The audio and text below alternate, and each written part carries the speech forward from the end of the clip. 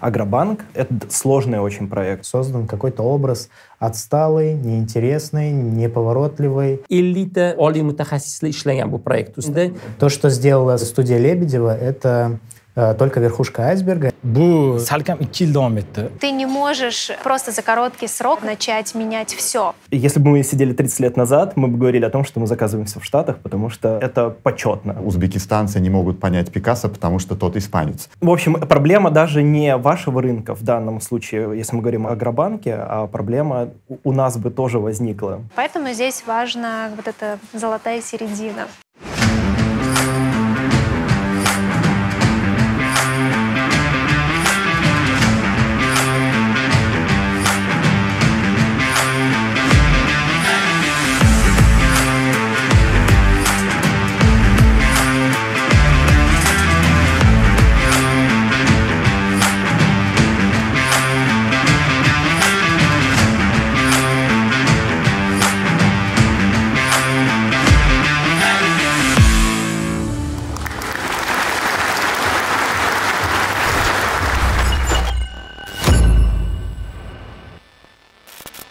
Salom do'stlar, ko'rib turgan bo'lsangiz, bugungi sonimiz biroz noodatiy tarzda suratga olinmoqda.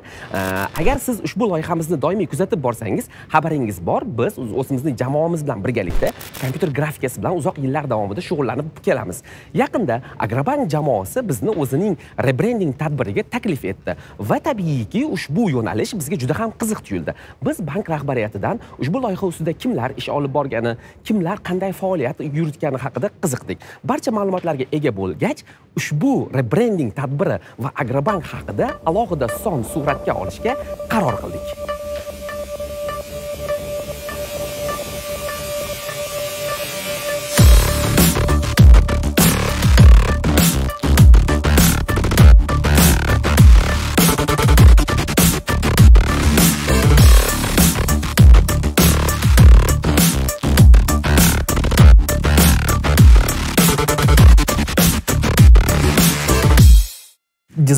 Dizayn unchalik yangi soha bo'lmasa-da, ko'pchilik mamlakatlarda juda kech qadrlanishni boshlamoqda. Masalan, Rossiyada 90-yillarda ham dizayn unchalik keng tarqalmagan edi.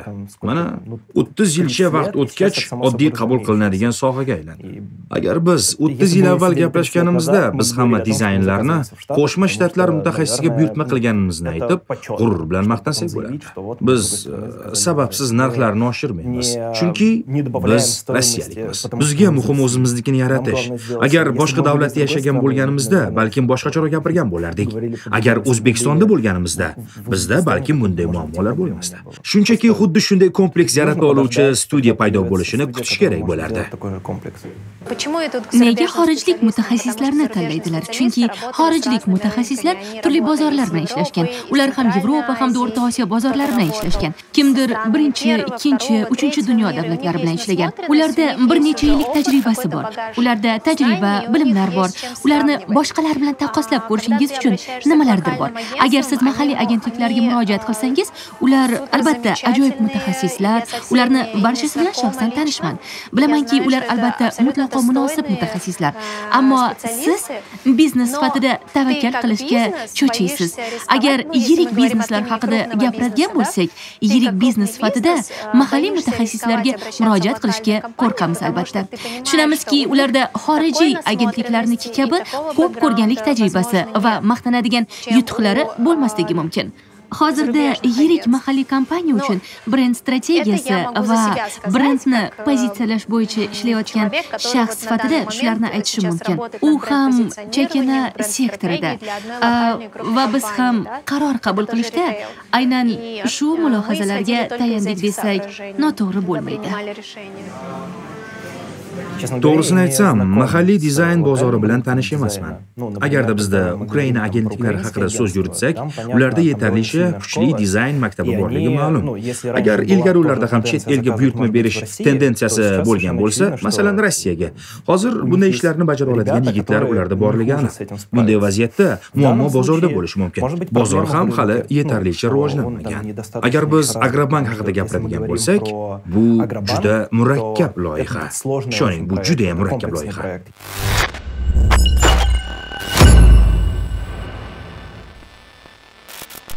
Biz turli suhbatlarda, mutaxassislar bilan uchrashuvlarda juda ham ko'p gapirmoqdamiz. Ya'ni marketing, reklama, IT sohasi bu kelajak ekanligi. Har bir kompaniya, har bir tashkilot xohlasa ham, xohlamasa ham ushbu yo'nalishga ko'proq e'tibor qaratish kerakligi haqida gapirmoqdamiz.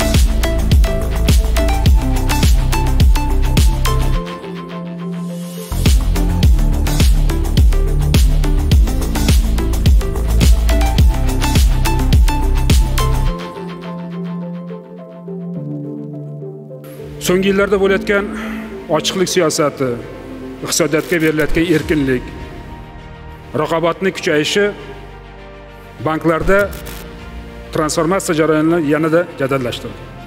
Agrobank ham bu jarayonda chetda qolmadi. Birinchi navbatda bank strategiyasi ishlab chiqildi. Uzoq muddatli 5 yillik. Buning uchun xalqaro KPMG kompaniyasi jalb etildi.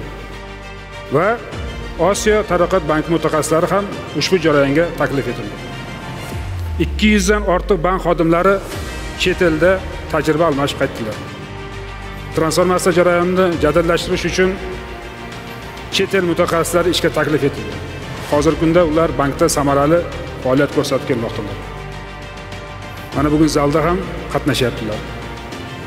Ko'pchilik xabari bor, Agrobank asosan qishloq xo'jaligini moliyalashtirish bilan band bo'lgan. Endi yangi strategiyaga asosan biznes yo'nalishida ham yangicha ish olib boradi.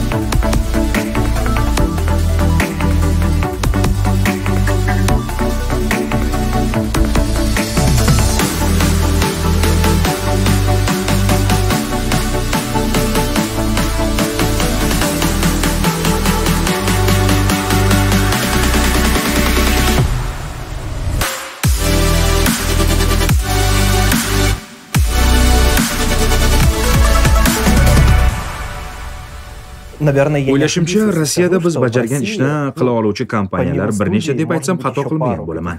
Chunki bizda keng doiradagi mutaxassislar, shu jumladan sherifchilar, interyer dizaynerlar kabi tor soha mutaxassis yigitlarimiz borki, agar sizda buyurtmalar soni yetarli bo'lmasa, ularni ushlab qolish qimmatga tushadi. Studiya shunday obro'ga egaki, bir darchaga murojaat qilib, katta hajmdagi vazifalarni hal qilishingiz mumkin. Muammo nafaqat sizdagi bozor bozorda emas. Agrobank bo'yicha gapiradigan bo'lsak, muammo bizda ham paydo bo'lishi mumkin edi. Agar mijoz xuddi shu narsani qilishni istab qolsa, yana studiyaga buyurtma bergan bo'lardi. Va odamlar studiya o'sha ishni bajaryapti deb yana bir marta buyurtma qilgan bo'lishardi.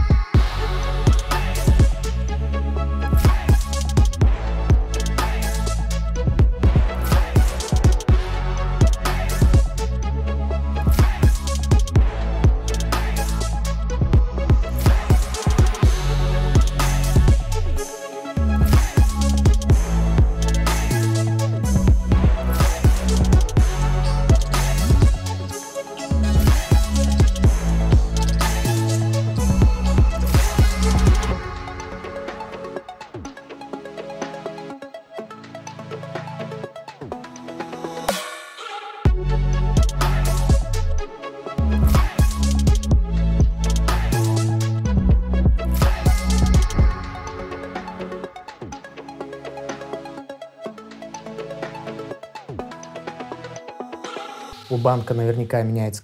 Ehtimol bankning biznes strategiyasi o'zgaryapti va bu o'zgarish tuzilmadagi o'zgarishni ham o'z ichiga oladi. Bu o'zgarishlar ish tizimini qanday tashkil etish, chakana savdo faoliyatini yo'lga qo'yishda va boshqalarda kuzatilishi mumkin. Mazkur qo'yilgan vazifalardan rebrending uchun vazifalar belgilab olinadi. Ya'ni bu ichki tizimdagi o'zgarishlar vizual o'zgarishlarni ham talab qiladi.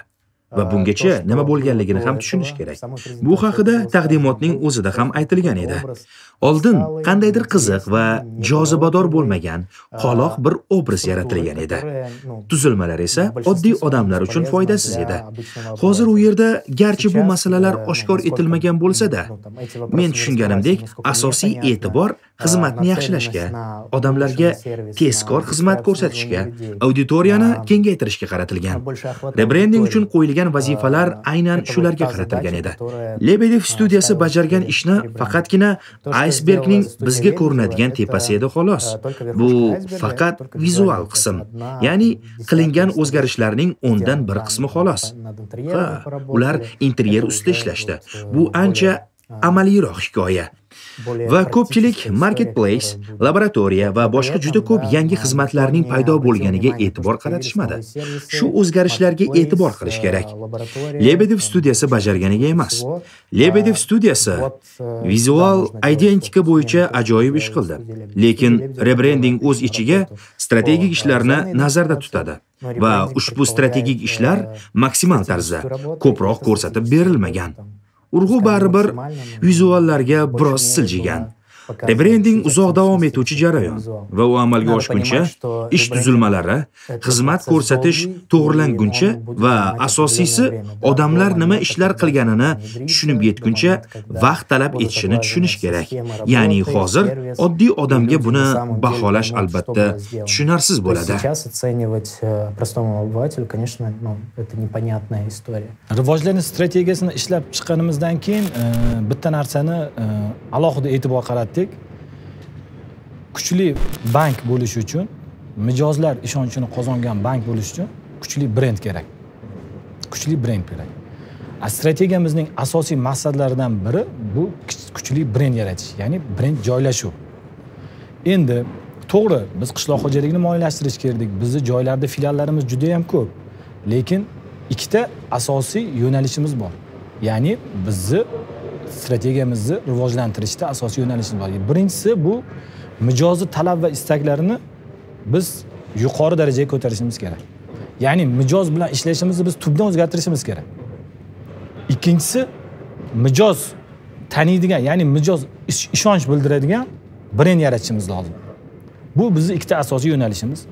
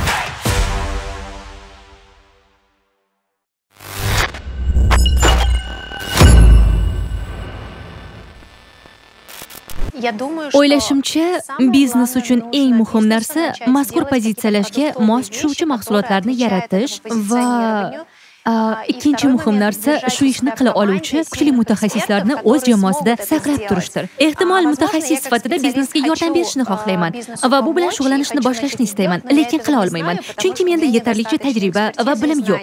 Va bu holatda asosiy lavozimlarda buni amalga oshirishga qodir bo'lgan odamlarni bo'lishi juda muhim. Ammo aslida biz iste'molchilar muloqotni birinchi navbatda ko'ramiz va aynan shu sababdan hamma narsa logotipda yoki SMM postlarda tugagandek tuyulaveradi. Yo'q, iste'molchi sifatida biz undan u yog'ini, butun ishlar qaynayotgan qozonxonani, hamma narsa qanday sodir bo'lishini ko'rmaymiz. Lekin menda yirik kompaniyalar bilan ishlashda tajriba bor. Bilamanki, kichik o'zgarish katta jarayonlarni boshlab beradi va bu juda jiddiy bosqichlar, juda qiyin lahzalar. Qisqa vaqt ichida hammasini to'g'rilab, o'zgartirishlarni boshlab bo'lmaydi. Bularning hammasi juda uzoq va tizimli ishlardir. Kompaniya bu jarayonni pozitsiyalashni to'liq tushunib, boshdan kechirishi va ishchilariga yetkazib berishi va bu xodimlar o'z navbatida iste'molchilarga yetkazishlari uchun kamida 2 yoki 3 yil kerak. Bu juda uzoq jarayon. Brendni pozitsiyalashga kam vaqt talab etiladi deb o'ylash xato. Balki bu brendning butun umri mobaynida davom etadi. Shu sababdan bu juda uzoq jarayon. Buni ertaga qilib ishga tushira olmaysan. Demak, bu vaqt masalasi. Ha, bu vaqtga va asosiy xodimlar tajribasiga bog'liq. Не надо до них этого доносить. Buni ularga yetkazib berishingiz kerak emas. Shunchaki siz ularga bu ishni his qilish imkoniyatini berishingiz kerak. Chunki biz Agrobank rebrendingini qildik deb baland ovozda e'lon qilganimizda, odatda hamma logotipga qaraydi. Ular ikkita kvadratni va Agrobank yozuvini ko'rishadi. Hech kim shrift yaratish qanday qiyinligini tushunmaydi. Shriftni oddiy shaklda yaratish va unga katta ma'noni kiritish qanchalik qiyinligini tushunishmaydi. Va biz buni tushuntirib berishimiz shart emas. Birinchidan, fikrlari so'ralmagan odamlar buni ilk marta ko'rishganlarida g'azablanadilar. Shunchaki ozgina vaqt berishingiz kerak. 1 yildan so'ng bu qiyin yoki oson ish ekanligi haqida hech kim muhokama qilmay qo'ydi. Vazifa faqat rebrending qilgan biz emas, balki faqatgina plakatlar va filiallarni qayta bo'yab chiqish bilan cheklanmasliklari kerak bo'lgan bankning ham vazifasi. bank butun infratuzilmalari bilan rebrending yuz berganini ko'rsatib berishi kerak. Ya'ni faqatgina rebrending emas, balki transformatsiya ro'y berganini va faqatgina logotipni qayta bo'yab chiqish bilan ish bitmaydi. Buni kuzatayotganlar har xil qabul qilishi mumkin. Shu sababdan bularni yaratayotganda uning orqasida nimalar borligini o'zimiz bilamiz. Ishimizga ishonganimizda biz shunchaki vaqt o'tishini kutamiz. Boshqa loyihalar bilan shug'ullanamiz va keyin 1 yil oldin qilgan ishimiz qanday qilib oddiy tarzda qabul qilinayotganiga e'tibor qaratamiz va hech kim kompaniyaga bu mavhum narsa deb e'tiroz qilmaydi. Shu sababdan odamlar buning ortida nimalar turganini bilmasdan bu juda qimmat deb aytishadi. Odatda har doim shunday bo'ladi. Это очень дорого, но когда люди не знают, что за этим стоит, ну, так всегда и происходит.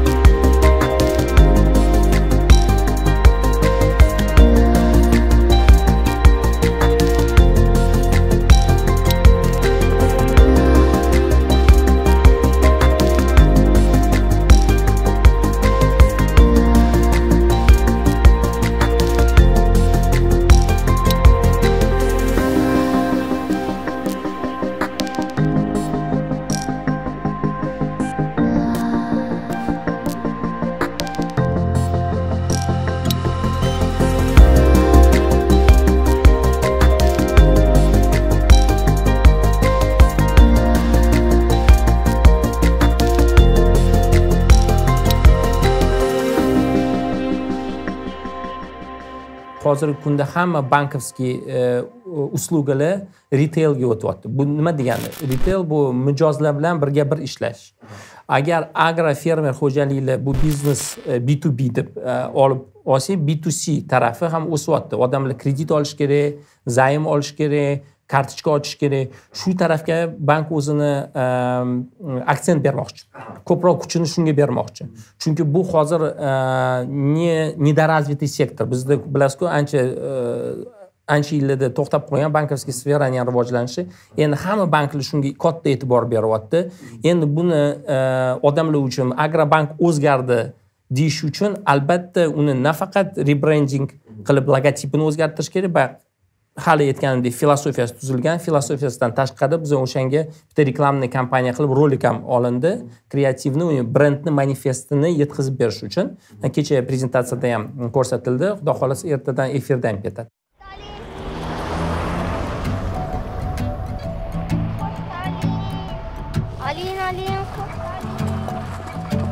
Odatda muvaffaqiyat hamma uchun emas deb o'ylaymiz. Odatda orzularimiz ushalmaydigandek. Rejalarimiz esa amalga oshmaydigandek tuyuladi.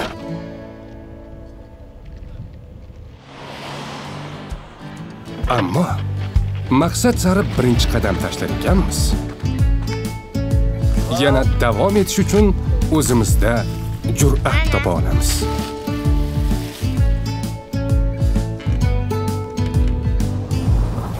Ba'zan esa taqdir bizga yangi qiyinchiliklar yuborib, rejalarimiz buzilib ketadi.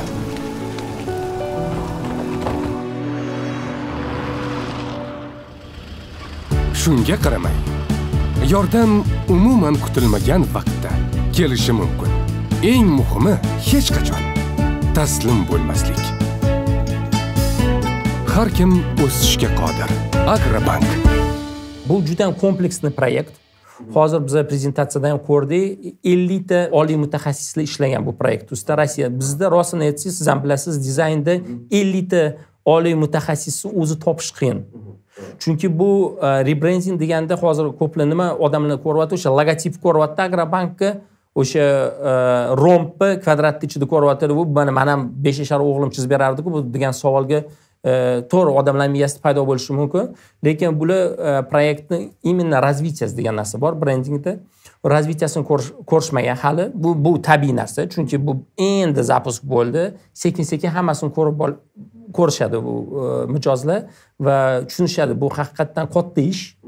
Bu nafaqat logotip, identika, sayt, приложение, hamma firmaning stilida bittada o'sha brendni g'oyasi va filosofiyasini har bitta nositel orqali yetkazib berish kerak. Bu juda ham qiyin ish. Lebedev professional studiya. Bu qimmatmi, arzonmi, u bizga emas, sudit qilish, nech pulligini ham bilmaymiz, rostini aytsa. Bitta narsani aytishim mumkin, bular o'zini ishi bilan хорошо spravились. Mijozlarimizga qulaylik yaratish maqsadida imkon qadar barcha jarayonlarni soddalashtirish va avtomatlashtirish kerakligini angladik. Xo'sh, biz bu maqsadda qanday ishlarni amalga oshiramiz? Mijozlar oqimini boshqarish maqsadida olis tumanlardagi filiallarimizda ham takomillashtirilgan elektron navbat tizimini yo'lga qo'yamiz. Xizmat ko'rsatish sifatini yaxshilash maqsadida biznes va jismoniy shaxslarga alohida xizmat ko'rsatishni yo'lga qo'yamiz. Xizmat ko'rsatish hududlarini ortiqcha shovqindan xalos etish maqsadida maxsus interyer yechimlaridan foydalanamiz.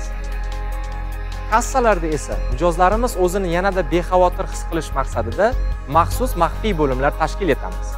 Mijozlarimiz bank xizmatlaridan foydalanayotgan paytda ularning farzandlariga vaqtini chog' o'tkazishga yordam beramiz. Biznesga xizmat ko'rsatish uchun maxsus muzokara hududlari yaratiladi. Biz har bir mijozimiz uchun yanada oson va qulay bo'lishga intilamiz. Yangilangan filiallar esa bajariladigan ulkan ishlarning bir qismi, ichki tub o'zgarishlarning tashqaridan ko'rinishi xolos. Endi biz shunchaki yirik agrar bank emasmiz. Bizning bankimizda har kim o'sish imkoniyatiga ega bo'ladi. Biz ishonchli yordamchi, hamkasb va do'stlarmiz. Biz yangi Agrobank. Biz har kimning o'sa olishiga ishonamiz.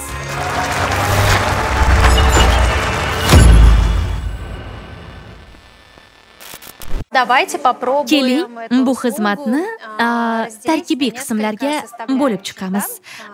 Birinchidan, art.lebedev studiyasi mahalliy agentlik emasligini bilamiz va uning xalqaro tajribasi uchun ham haq to'laymiz. Uning dunyoga taniqliligi uchun ham. Ya'ni siz bu qismi uchun ham pul to'laysiz.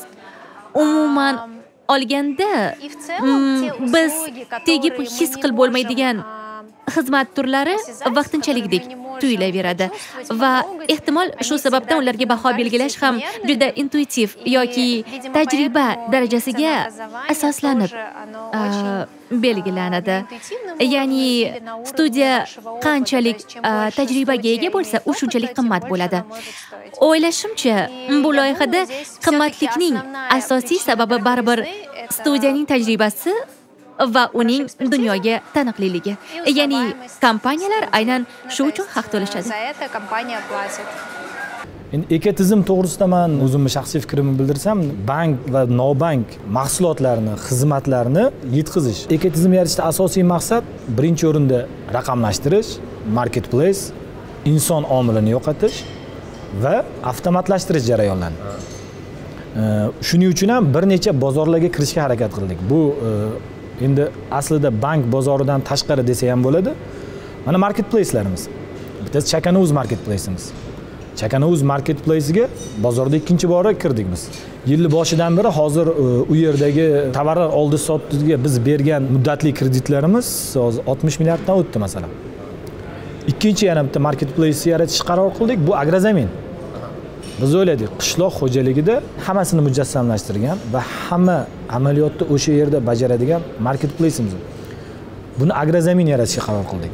Agrozamin bu nima? Agrozamin qishloq xo'jaligi mahsulotlarini ishlab chiqaruvchilari, qishloq xo'jalik xizmatini ko'rsatuvchilari va ularning iste'molchilariga agrar marketplace. Onlayn platforma. B2B formatda bu. Buni biz ham to'liq ishga tushirdik. Va shuningdek ekosistemamizda bizni bevosita faoliyatimizga bog'liq bo'lgan agrar tarmoq bo'yicha ham, qishloq xo'jalik tarmog'i bo'yicha ham ekotizimimizning elementlari bor. Agrolab nima? O'simliklarni himoya qilish sohasi hozirgi kunda qishloq xo'jaligidagi dolzarb soha. Men aytmoqchi emasman, hozir o'simliklarni himoya qilish sohasi yo'q bizda yoki o'simliklarni himoya qilishda biz to'g'ri yondashmayapmiz degan fikrdan yiroqman, lekin baribir ilm bilan yondashishimiz kerak. Iste'mol qilayotgan oziq-ovqatimizni tabiiyligi, uni sofligi hamma narsadan muhim. Bu birinchidan inson organizmiga, ikkinchidan bizning qishloq xo'jaligi mahsulotlarimizni eksportiga ham muhim. Shu o'rinda bitta narsani ta'kidlab o'tishim kerak. Biz ijtimoiy loyihalarni amalga oshiryapmiz. Bu kitob, maktab, ana hozir kuni kecha start berdik. Respublika bo'yicha mavjud 80 mingta fermer xo'jalik va rahbar va xodimlarini to'liq qayta o'qitmoqchimiz. Fermerlar maktabining metodikasi bo'yicha. Pirovardida uzoq muddatli strategiyamizda bu bankka daromad keltiradigan ekosistema. Ya'ni biz qishloq xo'jaligini moliyalashtiruvchi bank sifatida qishloq xo'jaligida samaradorlik va natijadorlik oshishidan biz manfaatdormiz. Va o'z-o'zidan bu qo'shilgan qiymat solig'ini davlatga ham, ammo jamiyatga ham foydasi bor.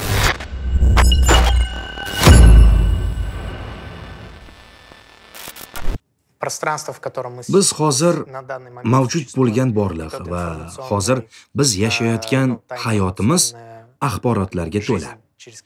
U bizni axborotlarga ko'mib tashlayapti. Bizga qandaydir sodda belgilarni tortib olish juda ham muhim. Chunki bunday belgilar hayotimizda juda ham ko'p. Belgi qanchalik sodda bo'lsa, uni ko'rish, unga e'tibor qaratish shunchalik oson. Shuning uchun bu hikoya bir nechta kvadratlar kabi juda ham sodda. Настолько простая, как там несколько квадратов. Bu bitta narsani aytish kerak, salkam 2 yil davom etdi bu jarayon. Salkam 2 yil davom etdi. Biz juda ham ko'p tahlil qildik. Tahlilimiz o'ziga 6 oydan ko'p vaqt ketdi. Bozorda tahlilni o'ziga vaqt ketdi. Tahlillarimiz juda ham ko'p natijalarni ko'rsatdi. Men alohida bu bo'yicha to'xtalib o'tmoqchi emasman. Yaxshi natijalar ham bo'ldi, lekin o'ziga yarasha bizga juda ham bir alamli natijalar ham bo'ldi, lekin bu bizga foyda berdi. Bizni kamchiligimizni yaqqol ko'rsatib berdi. Endi bundan keyin biz shu narsani bildikki, marketologda tahlil qilgandan keyin o'sha paytda biz tahlil qilganda to'g'ri bozorda yangi ishtirokchilar, xususiy banklar ko'payapti. Lekin bozor yangi ochilganda barcha davlat banklari, davlat ulushi bor banklar bitta pozitsiyada turdik. Bitta pozitsiyada turdik. Ya'ni hammamiz startda turibmiz. Kimdir kattaroq start oladi, kimdir kichikroq. Shunda aniq bo'ldiki, barchamiz startda turibmiz. Ya'ni biz har taraflama kattaroq start olishimiz kerak. Bu nafaqat brend yaratish, bu mahsulotlar ishlab chiqarishda ham. Bizi bu tahlillarimiz bitta narsani bildik, aniqladiki, bizni o'zi asl segmentimiz kim? Agrobank o'zi segmenti kim? Biz oddiy insonlar uchun oddiy bank ekanmiz. Ya'ni bizni segmentimiz o'sha olis hududlarda aholimizdagi insonlar. Ya'ni bizni o'sha xalqimiz. Qandaydir retsept mavjud emas. Bu oson emas. Shunchaki salmoqni kengaytirishimiz kerak xolos. Studiya qanchalik ko'p bo'lsa, dizayn sohasi shunchalik ommalashadi. Bu shunchaki oddiy holga aylanadi. Shu sababdan shunchaki odamlar ko'nikishi uchun vaqt kerak bo'ladi. Ishonasizmi, hatto metro sxemalarini ham qaysidir dizayner chizgani haqida hech kim o'ylab ko'rmaydi. Kimdir undan foydalanadi, lekin studiya uni ishlab chiqishdan oldin sxema unchalik ham qulay emasdi. Mana hozir odamlar bu narsa oldin qanday bo'lgani va keyin qanday o'zgarganini sezishlari uchun dizaynni ommaga yetkazib berish kerak. Agar buni sizning jamoangiz bajarishsa, bu yanada buyurtmalar qilish uchun juda yaxshi sabab bo'la oladi. Metro sxemasi juda ham qiyin loyiha. Menga ma'lum bo'lishicha, u tijoriy loyiha emas. Shunchaki buni aniqlab olish mumkin. Bilishimcha, u 1 rubl turadi. Насколько мне известно, это стоит рубль. Mahalliy kompaniyalar, buni amalga oshira oladigan mahalliy kompaniyalar unchalik ham ko'p emas. Va buni to'g'ri tushunish kerak. Boshqa xorijiy kompaniyaga murojaat qilishning bir nechta sabablari bor. Bu murojaat qilingan kompaniyaning nufuzidir balki. Ha, u barchaning o'zida va hammaga ma'lumki, studiya asoschilaridan biri kompaniya yuzi bo'lib, o'zini qandaydir dizayner timsolida gavdalantira oldi. Bu birinchidan.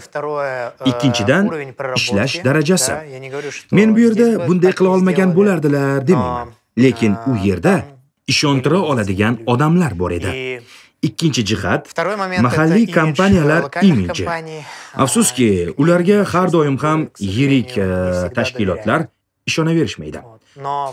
Ba'zan ishonishadi, ba'zan esa ishonishmaydi. Chuqurroq o'ylab qaralsa, taqdimotda bu haqida gapirilmagan bo'lsa ham, u yerda qilingan ishlar tafsilotlarini oshkor qilishadi. Ehtimol nima bo'lganda ham studiya 20 yildan ko'proq, to'g'rirog'i 26 yil faoliyat yuritib, katta tajribaga ega ekanligini nazarda tutgan holda, xorijiy kompaniya ishni kerakli darajada va aniq bajara olishiga ishongan bo'lsa kerak.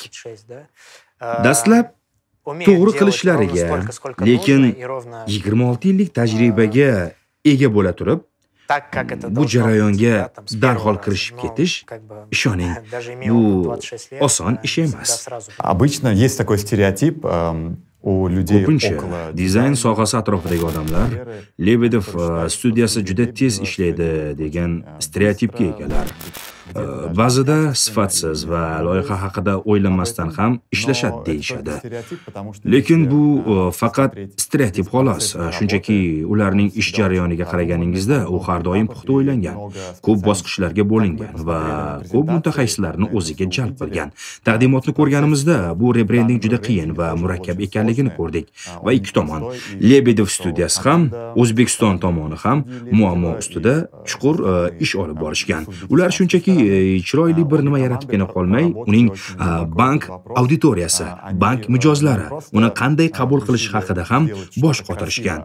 Jarayonni ko'rib aytishim mumkinki, agar xorijiy jamoa loyihani amalga oshirayotgan mamlakat madaniyatini hurmat qilsa, unda hech qanday muammo kelib chiqmaydi. Aksincha, mazkur nigoh yanada yangicha va yanada qiziqarliroq bo'lishi mumkin.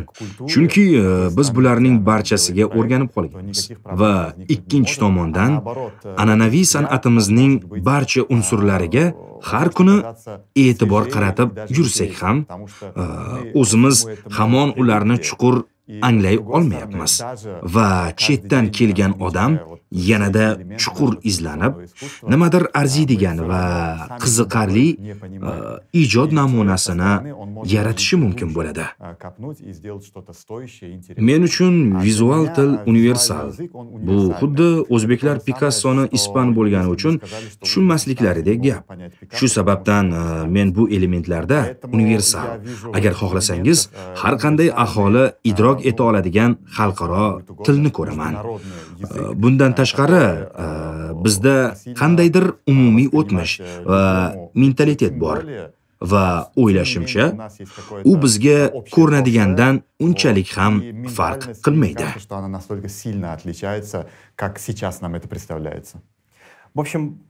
Umuman, bank bilan ishlayotganda sanoatning jihatlarini ko'rasiz. Sizning Agrobank esa qandaydir kichik mahalliy bank emas. Bu o'zining prinsiplariga ega yirik bir mashina va u gapimni shakllantirishga urinyapman va biz hech bo'lmaganda men Agrobankda O'zbekistonga oid ustki tuzilmasini ko'rmadim. Bizga bu muammo bo'lmadi, chunki u yirik bank va yirik bank esa xalqaro qoidalarga ko'ra ishlashi kerak. Xususan, muloqot ham bunga kiradi. Shu sababdan men hech qanday o'zgachalik yoki g'ayrioddiyllikka bog'liq muammolar sezmadim. Yaxshi, ishda, muloqotda va qayta aloqaga chiqishlarda yaxshi harakat qilgan jamoa bilan ishladik. Umuman olganda, mazza qilib, zavqlanib ishladik. Agrobank o'zining rebrending tadbirini o'tkazgandan so'ng ijtimoiy tarmoqlarda turli xabarlar tarqaldi. Turli kanallarda Agrobank yaratgan yangi logotip tarqatilib, u juda ham qimmat pulga qilingani, buning uchun xorijiy mutaxassislar jalb qilingani va nima uchun bu narsa kerak ekanligi haqida ko'p bir muhokamalar bo'ldi. Va biz harakat qildik ushbu sonimiz davomida aynan butun rebrending faqat logotipdan iborat emasligi, logotip bu rebrendingni juda ham bir kichkina qism ekanligi, bundan tashqari bu ish jarayonida katta bir jamoa ishlagani, ham xorijiy, ham o'zimizda mahalliy jamoalar faoliyat olib borgani haqida gapirishga, ko'rsatishga harakat qildik. Biz butun son davomida Agrobank rebrendingi haqida gapirdik. Bulardan tashqari Agrobank rebrending doirasida bankning ekosistemasi taqdim etildi. Ekosistema o'z ichiga 10 ga yaqin loyihalar oladi va har bir loyiha o'z brendiga, o'z yo'nalishiga va o'z sistemasiga ega. Ushbu sonimiz avvalida aytganimizdek, nafaqat ushbu sonimiz, boshqa sonlarimizda ham doim takrorlaymiz.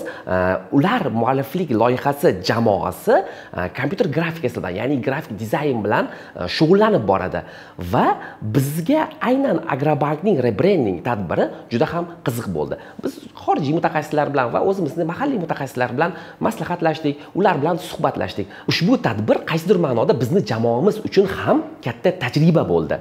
Shu sababli Agrobankning rebrendingini boshqalarga ham ochib berishga harakat qildik.